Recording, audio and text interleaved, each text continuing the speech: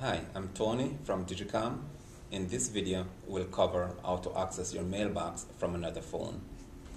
In order to access your own voicemail from another phone, or if you are the administrator and you need to check voicemail box of one of your colleagues, here's the procedure.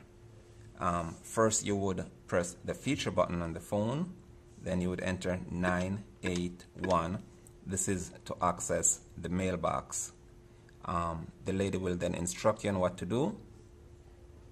Please enter your mailbox number and your password, then press #sign. In our case, the mailbox number is 224, and again in our case the password is 1234, then #sign, Tony. and then you're in Tony's mailbox. That's the procedure and how to do that. Thank you.